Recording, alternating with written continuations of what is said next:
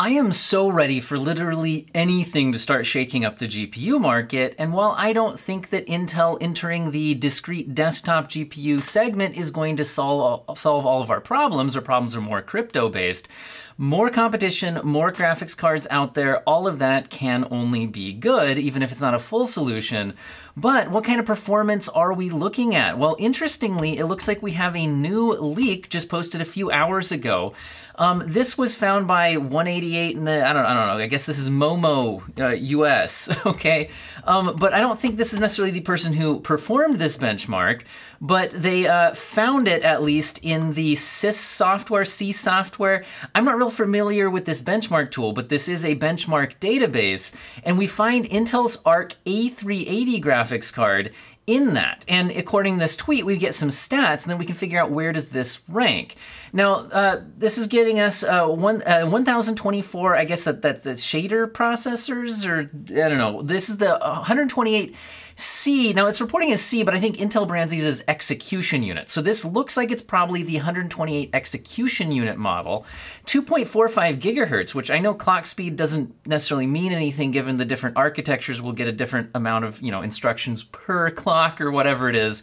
But the point is, 2.45 sounds pretty high at least, like we're not really low clocked here.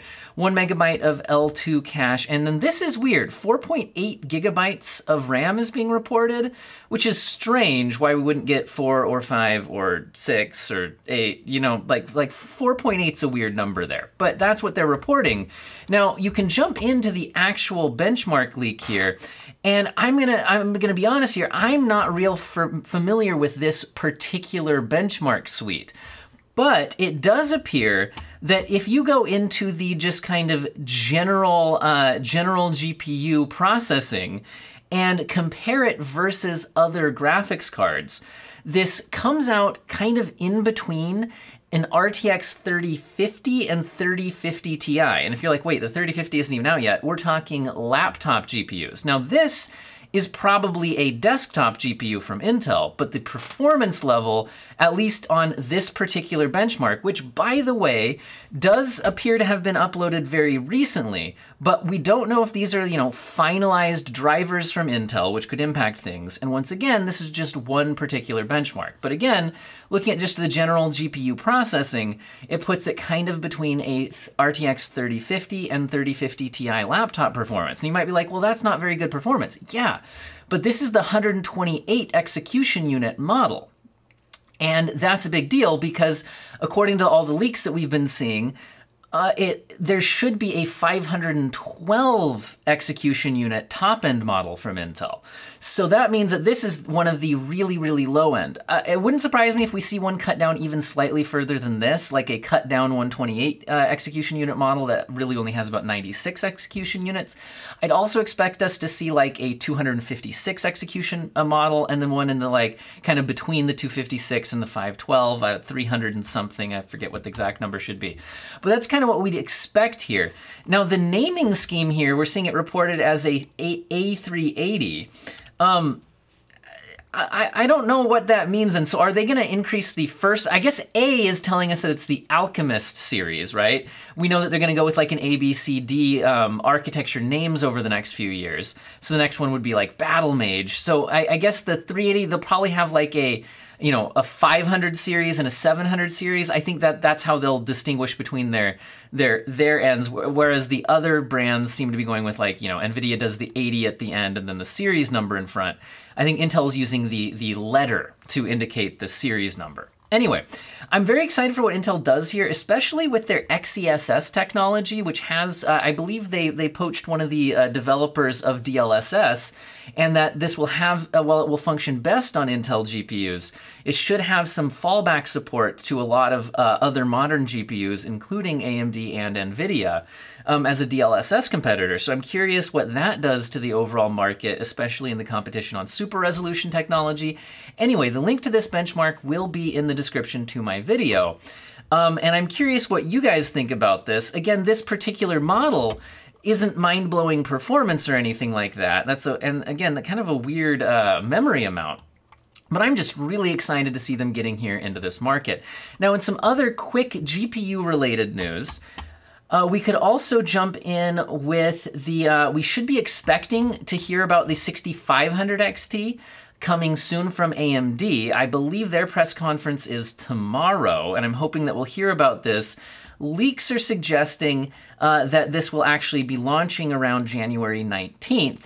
And we have a lot of leaks suggesting what the specs are going to be, which would give us a rough idea on the performance, again, because it's going to be definitely a lot less than a 6600. It's cut down significantly. I've reported on this in the past, so I don't want to dive in too much here. But with only 4 gigabytes of VRAM, which is limiting, but also means it's not going to be a great miner, which could help its performance. I believe you need more than 4 gigabytes to really actually mine Ethereum efficiently. Because of the DAG size on that. I'm not a mining expert, but that could help us a bit. And we'll also expect to see the 6400 coming in the future. And I believe we should be seeing a desktop version of a 3050 or something along those lines coming from NVIDIA. Now, we're also from NVIDIA going to be seeing a 3090 Ti, and what's interesting about that, I report on this in the future, is that apparently we got some leaks showing that the Kingpin model is going to require dual 12-pin power connectors. Now, so Kingpin models, Kingpin obviously being a overclocker, this is a model that's designed to allow crazy overclocking, and dual 12-pin connectors could allow for some insane power. So theoretically, this could consume up to 1,275 watts of power. Now, that doesn't mean that it will consume that much, but those power connectors could theoretically deliver that much performance. So, hey, you know, if you're super into overclocking, great. If you want to, you know, run a space heater in your room, great. You know, your GPU can serve two purposes. Now, also, switching over more to the CPU side of things that we're seeing leaking ahead of CES, we should be seeing again the 12400. We've seen, I've already reported on a bunch of benchmarks on this, but one thing I see people arguing about in the comment section is, yeah, but on Intel you have to buy a cooler. No, the 12400, the non-K series here, are going to come with coolers, but are the stock coolers any good? We do see some leaks here of the stock cooler being tested, and it not exceeding 81 degrees Celsius in long stress tests like Cinebench or Blender. So not going over 81C, that's fine. I believe they also got into some sound tests, right? So, okay, it keeps it cool, but at what noise cost? And it didn't seem too terrible.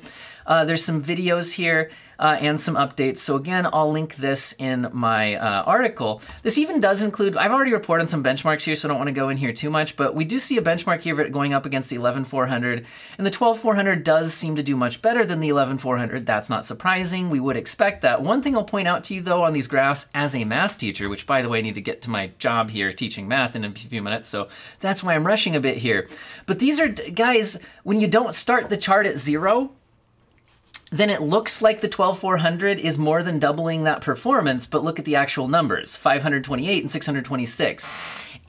This graph is misleading looking, is what I'm saying here. So, okay, so when you actually start from 0, you see that the differences here don't look as big, right? You see what I'm saying? 1618, 1403, this is not doubling the performance. So anyway, you can look through these charts, but don't get thrown off by that visual. There's my inner math teacher, you know, helping you guys out there, because this is one of the ways that you can lie through a visual chart. I'm not sure if that was intentional here, but anyway, yeah. Apparently this Jawara Media is the original source of those charts. Now we also see Lisa Su showing off a picture of a new chip. Now we're expecting this to be the new laptop chips, the 6000 series laptop APUs, based on the Zen 3 Plus architecture, I believe. And these should go up to 8-core, 16-thread, and should be the first Ryzen chips that'll boost up to 5 gigahertz by design, which is pretty cool. And these should also be featuring RDNA 2 graphics in their for the graphics in their APU design, and support DDR5 memory. And if you're doing an APU design where you have that shared memory with the GPU, going up to DDR5 is going to be a big deal here. So I'm really interested to see that, and we should be seeing more information for that coming out tomorrow on January 4th. So CES kicking off, and the last thing I've seen kind of leading into CES that seems really interesting to me is on the monitor side. So you guys know, if you watch my channel, that I'm really into my OLED, my LG C1 OLED, but 48 inches is really big for a lot of people's setups. But are there any good smaller 4K monitors? I like OLED, but mini LED is the best competitor to OLED. And it's looking like Samsung is going to be offering a 32-inch size 4K curved, 1000R curvature on this, that is a quantum mini LED and apparently goes up to 2000 nits peak brightness. This could be a really interesting screen for people wanting mini LED on a 240 hertz 4K display. That is really interesting. So this is one I'm definitely going to be following. I'm hoping for good things. And I got to get to work teaching math, so bye. Let me know what you guys think in the comment section and have an excellent day.